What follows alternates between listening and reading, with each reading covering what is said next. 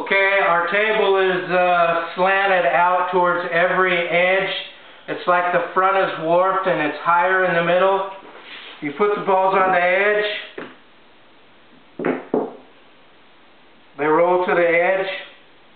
You put them on the edge over here. Same thing.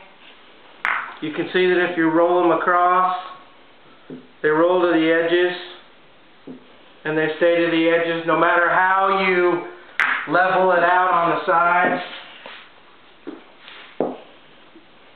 Do one from over there. On the ends, same thing. You put your ball in the front and it rolls back into the hole. You can't set your balls up here because they roll back into the end. Same thing on this side. Set your ball in the front, rolls back to the hole.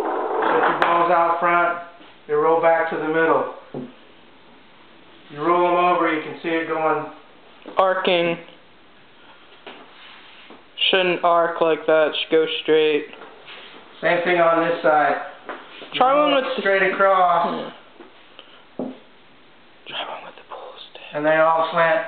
So no matter where you are on the table, it slants to the sides. It's warped in the middle, evidently. Obviously. Stop, dude.